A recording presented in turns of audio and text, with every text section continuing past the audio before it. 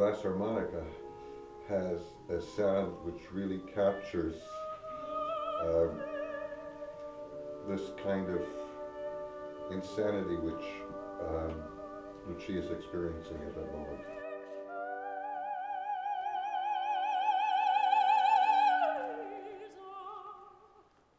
Originally, they were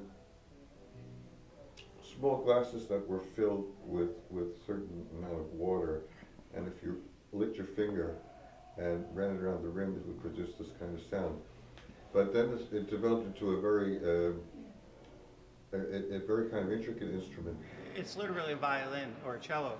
So my finger's surface is the surface of the bow, and the water is the rosin, and then the glass is literally the string. And so it's the stick-slip principle in physics, where it's catching and then letting go, catching and letting go. And so think about, how does a violinist or a cellist get louder? They dig in, and then they pull harder. They get more energy. So they go faster. So I go faster by increasing speed, and then I push harder. So if I've got a chord, now if I just increase speed, it squeaks.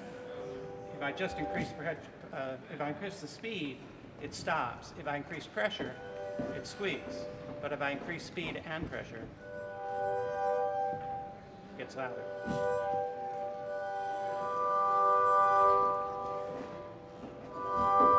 So I have a range from piano to pianissimo.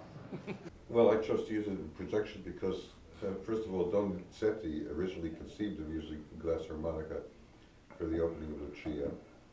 And apparently it was done, I think it was around 1835 in Naples in San Carlos. And apparently there was some kind of contractual difficulty with the glass harmonica player, so they switched to the flute.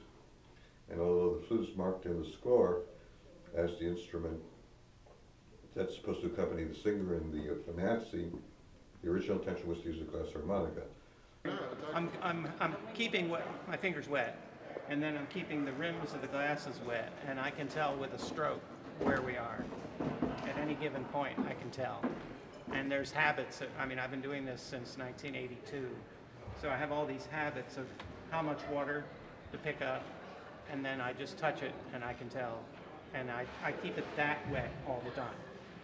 One reason was the authenticity, but even more important, it is much more expressive of Lucia's psychological state of mind during the mad scene than the flute would be. But we do use the flute as well. We incorporate the two.